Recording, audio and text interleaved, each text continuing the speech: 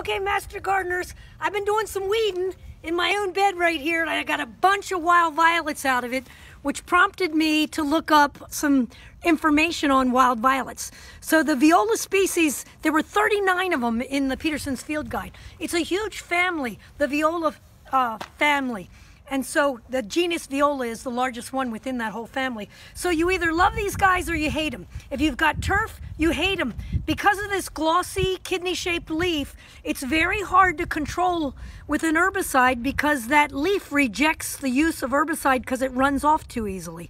So you're going to find when you're using herbicides, you would have to use blends of 3 different kinds of herbicides. But I don't even recommend that you go into using herbicides to control them in your turf. The best thing's going to be to dig them, which I'm going to talk about. So if you're a wildflower lover, then you love these. Some of these are native species, and they're beautiful flowers. They're so beautiful that in France they even candy them and eat them, which is kind of a fascinating idea. Maybe somebody wants to look up a cool recipe on that. But then they're shade lovers, and they make rhizomes, which you'll see right here. Here is a typical rhizome. Let me roll it over and see the other side so you can see the stem. But those stems are very resilient. And when you dig them, that's the piece you want to dig out. They can crawl across the ground and make sprouts from every one of those little nodes under the ground.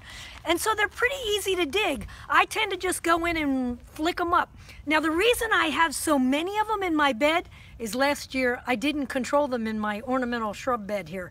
And what happens is they make a seed pod, and that seed pod can blast. And when it blasts and blows up, you may have seen this occur on your pansies before when you've been down weeding around them and they kind of shoot a little seed that might pop you in the eye. They blast them out and they can go as many as 3 or 4 yards away.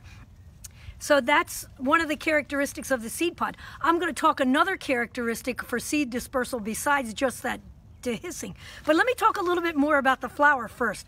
One of my master gardeners asked me this question of what's cleistogamy and what's chasmogonous, and these words, I was like, I don't know what those words are. But come to find out, when I looked up my violet, this one's listed as having both of those pollinator styles.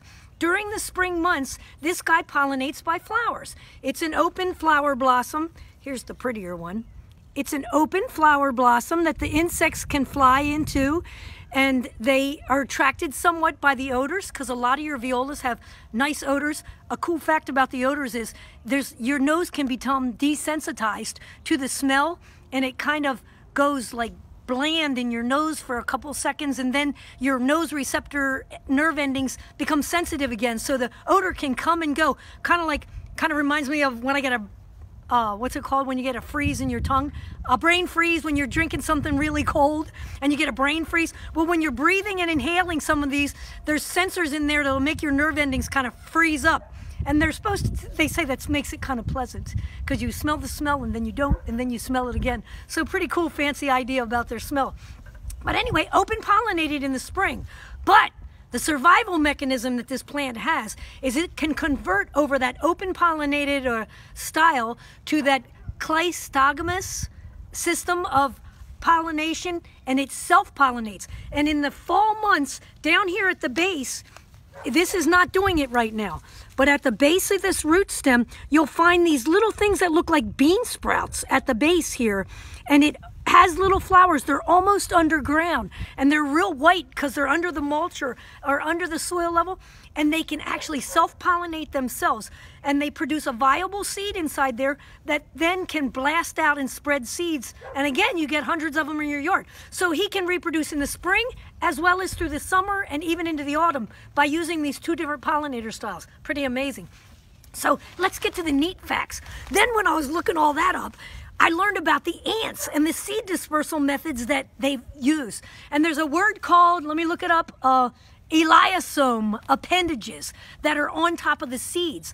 And that makes it desirable to the ants. So the ants will collect the seeds from this wild violet and carry it a couple yards away from your violet plant, and they'll feed that to their babies. And when they're finished feeding that, it's kind of a white substance, a gooey appendage on the edge of the seed, and they take that and they feed it to their baby ants, and when they're finished, they take the seed and put it in their own little dump compost pile, which is full of other nutritious things that they've dumped out of the anthill, and your seed then can germinate over there. So it's a fascinating system. It's a mutualistic relationship between the ant, because the ant benefits because he's feeding his babies, and the plant benefits because it's being planted in a nice little compost area. And the cool thing is, even Dicentra uses this same method of seed dispersal, this same relationship with ants.